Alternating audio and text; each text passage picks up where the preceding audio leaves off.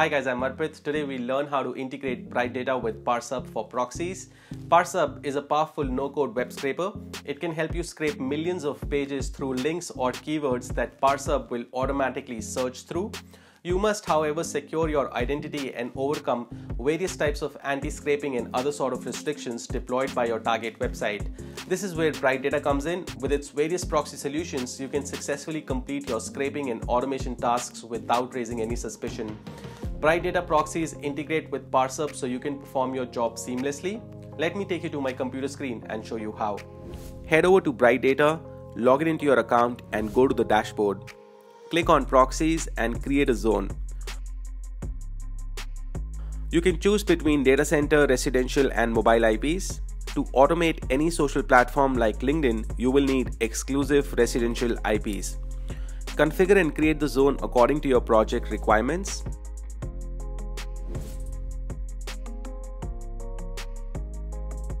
Click on the settings icon next to the zone name. From here you can get the access parameters like username and password.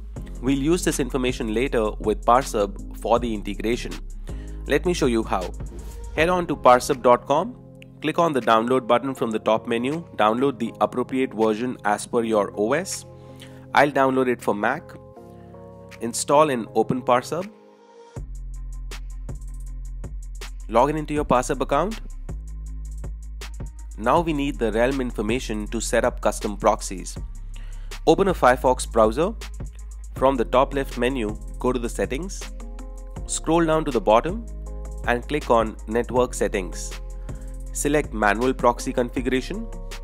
Under HTTP proxy, paste the Bright Data proxy URL, which is zproxy.lum-superproxy.io.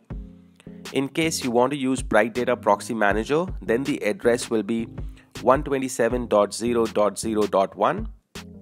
Port will be 22225. Click on OK. Open a new tab in your Firefox browser and open any website. You should get a message that says the proxy zproxy.lum-superproxy.io is requesting a username and password. The site says Luminati. Anything shown between the double quotation marks is your realm and should be copied. In this example, this is Luminati. Take note of your proxy and add an additional colon with your realm to the end of it. In summary, your custom proxy should be in the following format: IP address, port, username, password, realm. Username and password can be accessed from your Bright Data Zone settings. This is how it will finally look for your Bright Data proxies. zproxy.lum-superproxy.io 22225. Now that we have this information, head over to ParseHub. Go to the project you would like to add your custom proxies to. Navigate to the settings menu. Click on the checkbox next to rotate IP addresses, and the custom proxy text box will appear at the bottom of your screen. Paste your proxy along with the realm which you obtained earlier in this tutorial in the format outlined above. If you have a list of custom proxies to rotate, you can add each new proxy to the custom proxy field on a new line. Once you've set up the custom proxies on your account, you can save the project and run it. Please note that custom proxies will need to be enabled on your account.